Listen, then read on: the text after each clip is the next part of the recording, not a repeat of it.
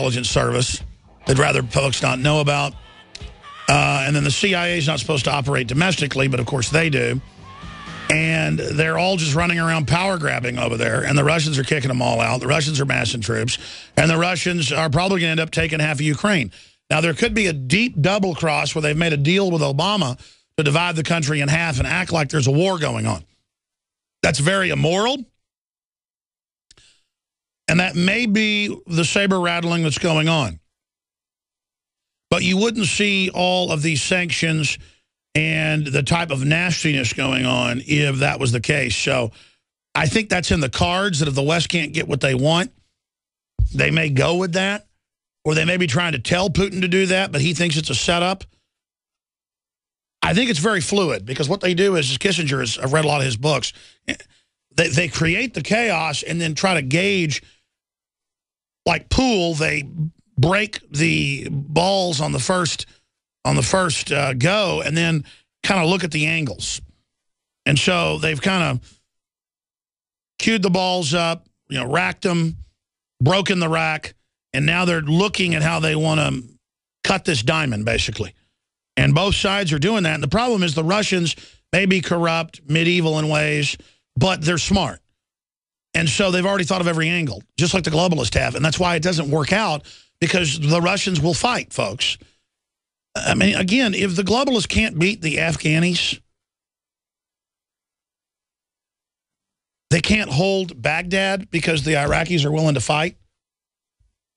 And, of course, the globalists don't care because they just want to be there and make money off the no-bid contracts. The only reason the globalists can win an unwinnable war is because they don't want to win a war. They want a bunch of chaos, see?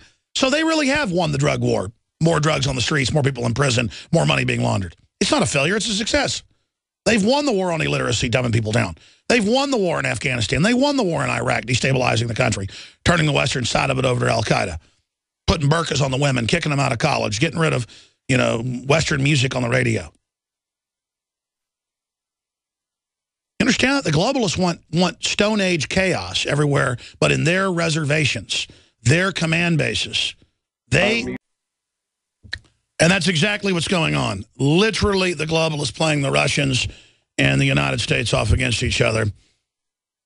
And there's a big fight in Afghanistan over the $500 billion a year in opium.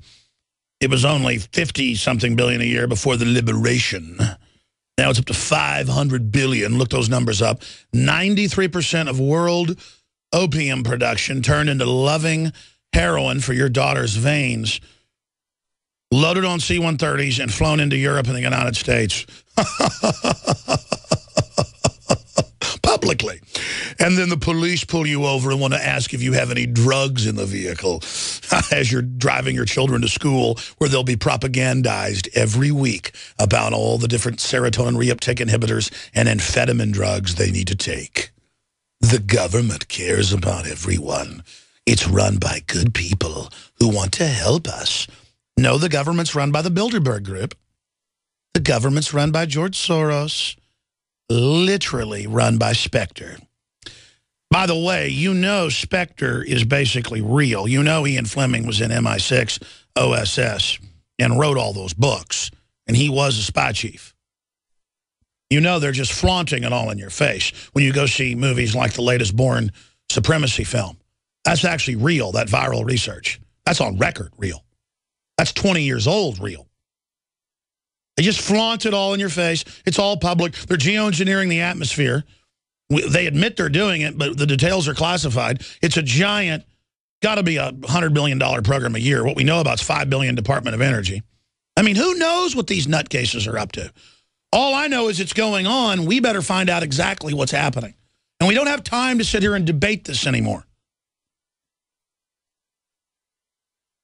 And they've got a plan during a foreign war to get us all lined up behind the executive to stage attacks and say domestic groups in the Tea Party have joined with foreign powers, and they think the military is dumb enough to actually go up against the gun owners in a civil war while the communist czars and New World Order minions working for the banks sit in their armored fortresses and watch us kill each other.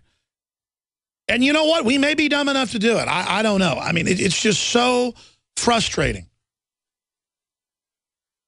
to know how it all works, to understand basically every angle of it, and just sit here and watch it happen. The good news is the Pentagon, what was it, already 5-6 months ago, said no about the Syria escalation and the open public arming of al-Qaeda, because the military knows about Benghazi now.